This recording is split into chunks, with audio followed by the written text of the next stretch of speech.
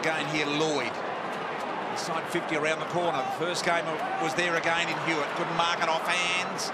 Robinson did well. The turn, ball over the top, knocked down, run through, and they goal again. And this time it's Papley, and Papley kicks his first career goal. Well, there you go.